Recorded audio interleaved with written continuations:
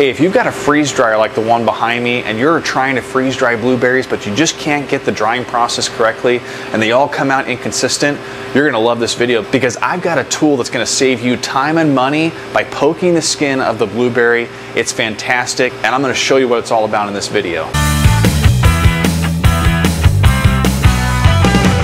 Hi, I'm David and I'm a freeze-dry business owner in Idaho.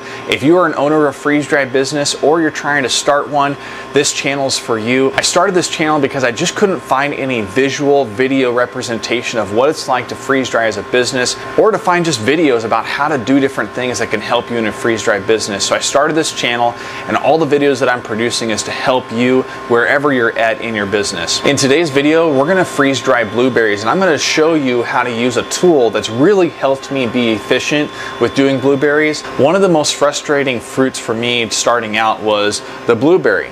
And the reason being is because I used to just throw the blueberries right on the tray and I didn't realize that you needed to poke the skin of the blueberry and any other types of fruits that have a skin, because as you know, the freeze dryer is removing the moisture from any type of item.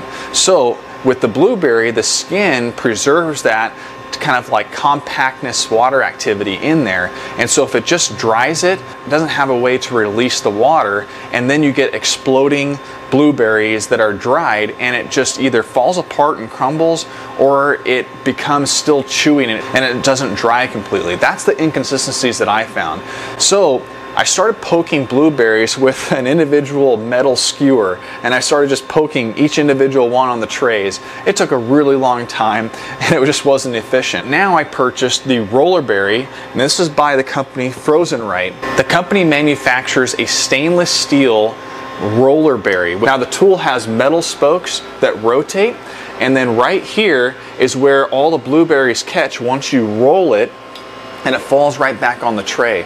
Now the Rollerberry tool and then this case that comes with styrofoam in it to keep the stainless steel tool intact, that's gonna run you about $190. If you just want the Rollerberry, it's gonna run you $160.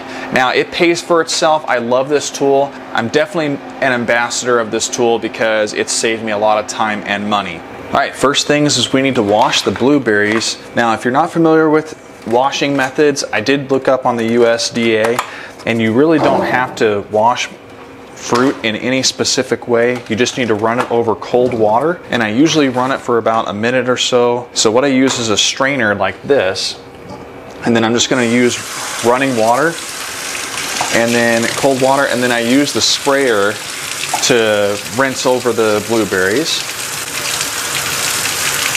And then what I do is I usually just take my hands and I kind of turn over the blueberries a little bit so that we get the ones that were at the bottom. Anytime you're freeze drying fruit, you should definitely be washing the fruit beforehand. So again, I'm just making sure I'm getting all of any type of dirt or bacteria that came off the blueberries from the store off of there, so that's probably good. All right, we're gonna use the Rollerberry. I'm gonna show you how quickly it is to poke blueberries. I've got the blueberries all washed, and what we're gonna do is we just kind of line up the blueberries using the silicone mat from the Harvest Right trays, and we simply put the Rollerberry on the end. We kind of tilt up like this, and then we roll, and look, every single one of these blueberries just got poked, which is brilliant. So then we can just toss those in here onto the other tray and get more blueberries. I've got one harvest tray over here, and then I've got this one with the silicone mat. And this was about 3 pounds of blueberries that I washed. And I usually do about 3 pounds on one tray of blueberries. I haven't noticed any really bad consistencies with putting 3 pounds versus putting 2 pounds of blueberries. Again, you just kind of lift up and you roll it all across. This is super efficient to get these blueberries skins all poked. So blueberries are very popular for me because they're kind of just very snacky. They're small, they taste like the blueberries, and they're crunchy. I find that people really buy these because, one, if you like blueberries, you're gonna like these. Like I said, they're crunchy. They kind of, people like crunchiness. They like having pretzels. They like having, you know, corn chips and things like that, and corn nuts. Blueberries kind of provide that crunchiness, and it's awesome. And then it's freeze-dried, so it's preserved. Freeze-dried blueberries provides that stability for fresh produce. So I just did 3 pounds of blueberries. This whole tray right here, 3 pounds of blueberries.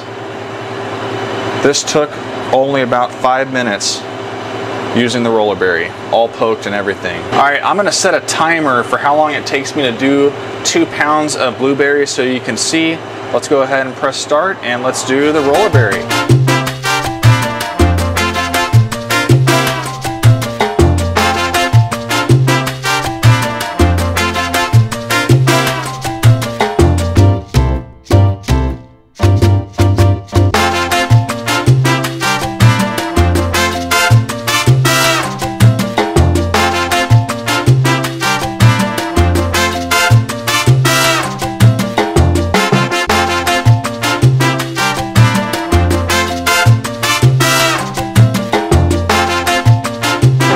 Okay, 2 minutes and 14 seconds to do 2 pounds of blueberries, all poked and all.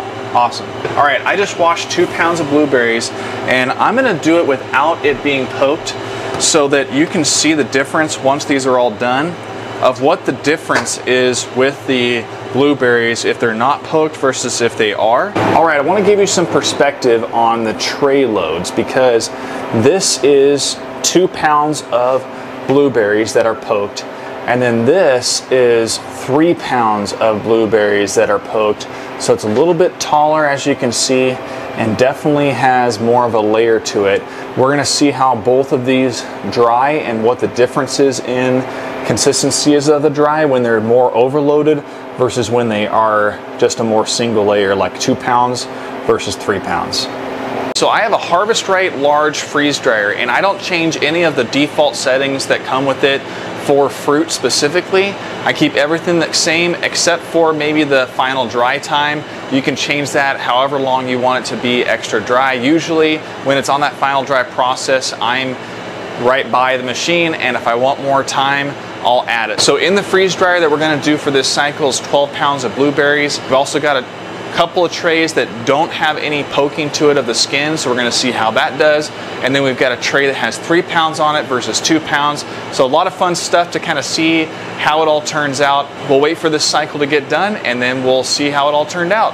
All right, blueberries are done. So with that 12 pounds of blueberries, it took around 47 hours. Now I'm warming the trays up just so it can get a little bit more warmer. I just wasn't able to get it here earlier in the day, so we're just going to warm up the trays, and then we'll take a look at the blueberries. Blueberries are done. They're done freeze drying, and so what I'm going to show you is the various different trays. Now, if you recall, we did some with the roller berry where we poked the skin. We wanted to release the moisture out of the berry, and then we also did a couple of trays with different pounds. So we did 1 tray with 2 pounds, 1 tray with 3. So let's take a look at those trays. All right, everybody, I just took 2 trays out of the freeze dryer. 1 tray is poked. That's the one that's poked that we did with the roller berry, and then this one is not. And as you can see, quite a big difference. So this is the tray that we didn't poke the skin. And remember, the reason we were poking the skin is because there's moisture inside these blueberries, obviously. And when they have a skin, or most berries that have a skin, basically there's no way for that moisture to release. So unlike other fruits, there is a way for that water to release. But with blueberries, there's a skin. So again, this is the tray that, as you can see, it just has this red, and it actually like crushes. You see all that, how it's crushing with just my finger? It's just really poor quality in terms of the overall product. Now take a look at this tray. Now this is the tray that we poked. As you can see, there's barely any type of juices that were released, maybe 1 or 2 from ones we just didn't get enough poking on. This blueberry doesn't really crush at all. And even if it does, it still stays intact, and you get that really crispy crunch. Now, the reason you're hearing that popping is because I just came out of the freeze dryer. So again, here's the 2 trays. This tray that has them poked, you really get a really nice blueberry. Okay, so now what I'm showing you is the 2 trays that were poked, but one of them had 3 pounds. That's this one right here. It's a little bit overloaded. And then this one has just 2 pounds of blueberries that are poked with the roller berry. And as we can see with this 3-pound one, let's dig down into the kind of the middle and see if it's dry. Yep, it's good product. Hey, I wanted to show you one more tray. This is a tray that we didn't poke, and I wanted to show you, just look at how some of these blueberries turned out. Shriveled up and things, and just very inconsistent, still has some moisture in it. Also, the blueberries that are shriveled up that you see have moisture in them, so if you just throw them in a bag or throw them in your bucket for storage, it's really gonna spoil all your freeze-dried blueberries that were already dried. Okay, so if you're wondering what blueberries taste like freeze-dried, a freeze-dried blueberry, when it's poked and it's done perfectly, it's super crunchy.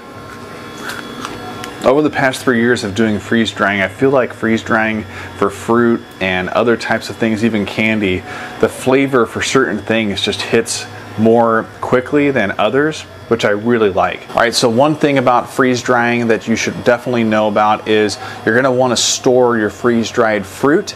And what I use for kind of temporary storage until I'm ready to bag it is I use a 5-gallon bucket that has a Gamma Seal lid on it, which is kind of an airtight type of lid. So I'm gonna show you that, and then we're gonna put the berries that I poked in there, and we're gonna kind of probably discard the ones that I didn't poke, or kind of use them in maybe some other ways. All right, so here's the 5-gallon bucket, and this is what they call the Gamma Seal lid.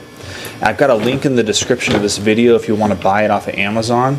But it has this rubber gasket, as you can see here, and that's what creates that seal. And then it has a really good amount of spin to it, and then you just tighten it up. And what I usually do is I put some desiccant packets down here to just absorb any type of moisture or anything. I'm not too concerned with air at this point because it's just so short term right now of using the bucket. So I'm gonna dump the blueberries in here that I poked with the roller berry.